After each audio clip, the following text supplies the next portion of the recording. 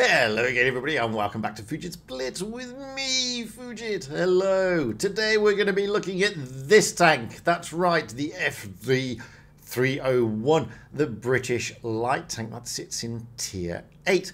Why are we looking at this tank? Well, I was looking at Blitz stars, and despite the fact it's got a pretty decent win rate at 49.83%, which is better than the Spar Panzer and the T54 lightweight. It's not as good as the T49.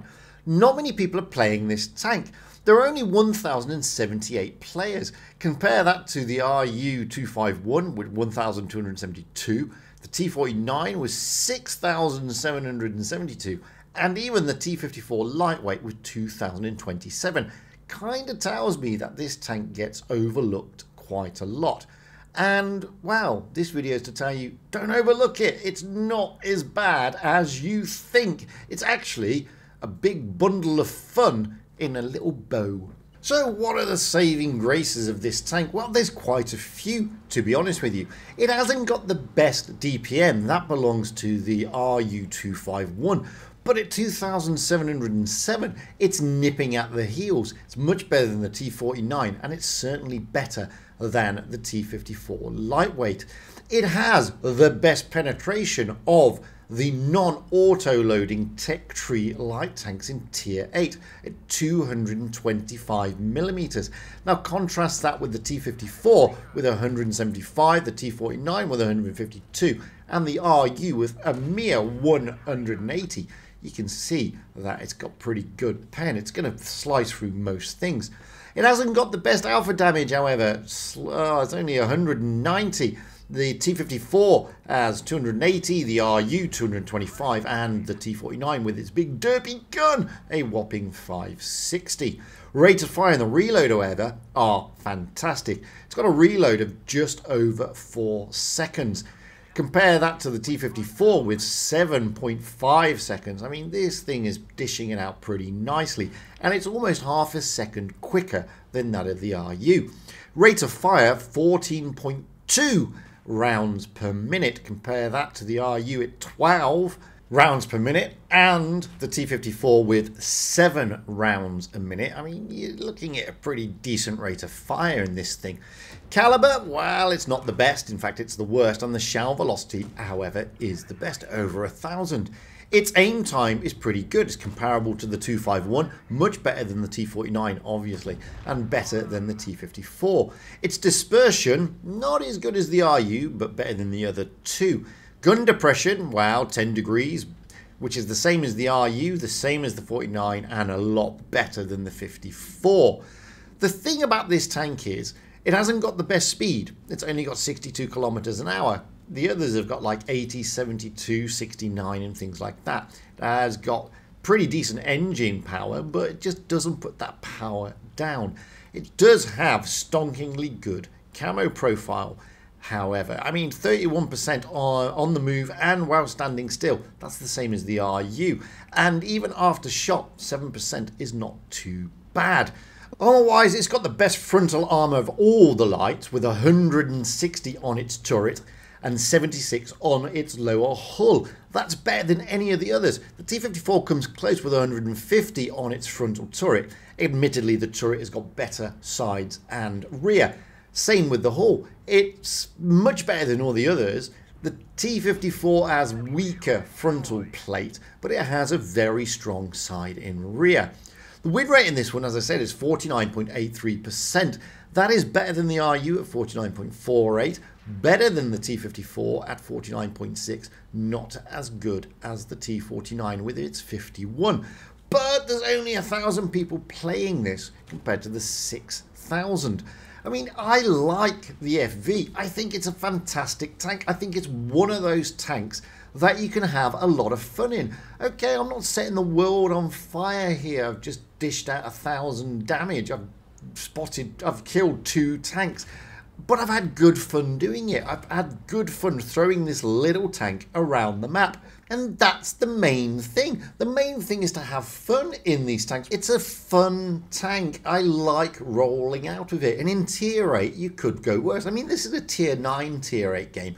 And we're here on Black Goldville. I've gone up to the obligatory, tried to get some spots in that position, and decided, wow, it was better to sort of relocate, reset that camo, and get back around.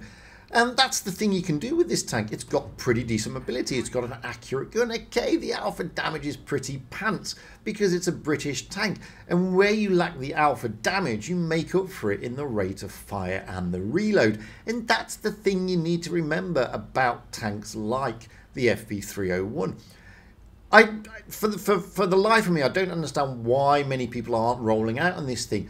I mean, when you start looking at the other tanks, like the Vickers CR, which is next at tier 9, followed by the Vickers at tier 10, these are really good, forgiving light tanks. And that's the thing. Admittedly, you know, people are playing the Russian lights at the moment, you know, like the LT100. But the thing about this tank is that I actually find it a very forgiving tank.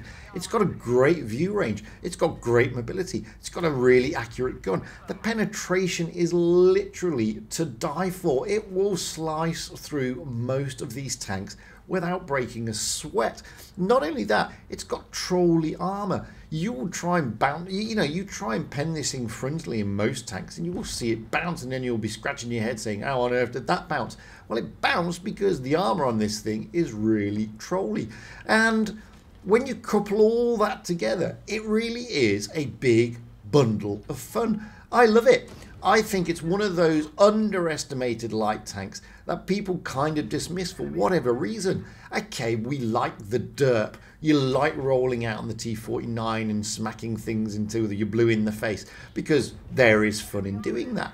But there's equally good fun in going around the map, using your mobility, staying unspotted, and having a laser accurate gun sort of, just pick away at everything in front of you.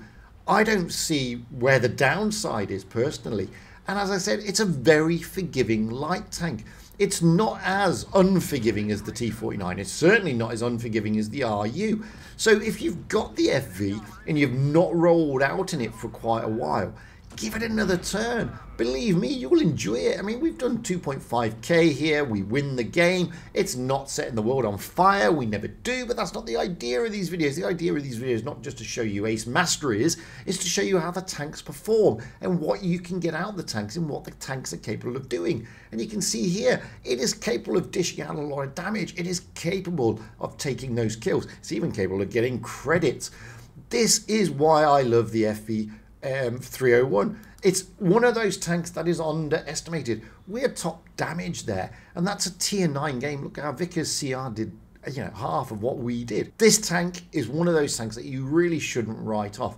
As I said, if you've got it, dust it off and roll out on it. If you're grinding your way towards it, then just remember, this thing is more forgiving than you think. It will get hurt. It is a light tank. The idea is to run around the battlefield, to not be stationary that much. That's why it's got a 31% camo rating. I mean, when you have a 31% camo rating whilst you're on the move, that sort of tells you things. That tells you that this tank likes being mobile. It likes going around the map.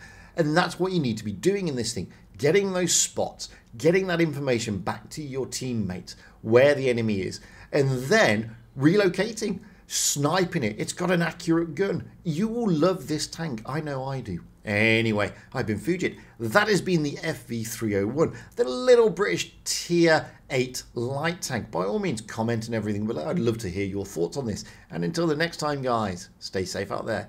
Have fun on the battlefield and happy tanking. Because at the end of the day, that really is what it's all about. Having fun and being happy.